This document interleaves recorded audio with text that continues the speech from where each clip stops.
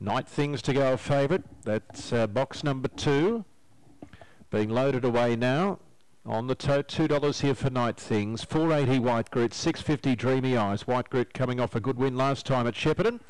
Green light is there. The Aussie Infrared at start, and they're all set. Grade 5 over the 500.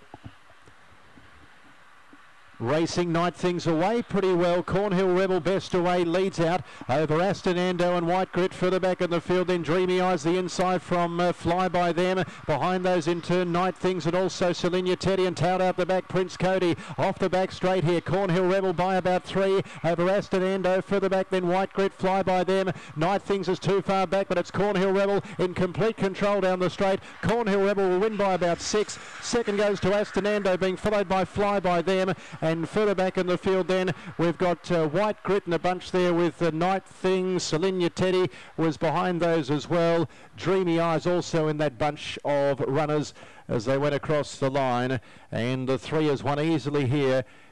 28-12 was the run.